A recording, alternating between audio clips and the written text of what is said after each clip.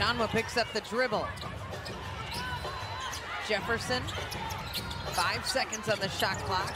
Jefferson finds Achonwa, contact, and Natalie Achonwa gets the strong finish. Not a lot of players would be able to finish with that type of contact, but Natalie Achonwa is strong and physical and has nice touch around the basket. Going hard into Kia Vaughn.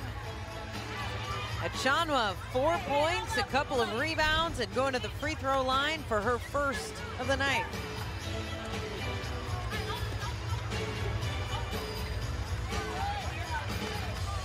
Just making sure the court is clean and clear, and there must be a spot, a wet sweat spot, probably in the outline of Natalie Achonwa's body, because that is right where she fell.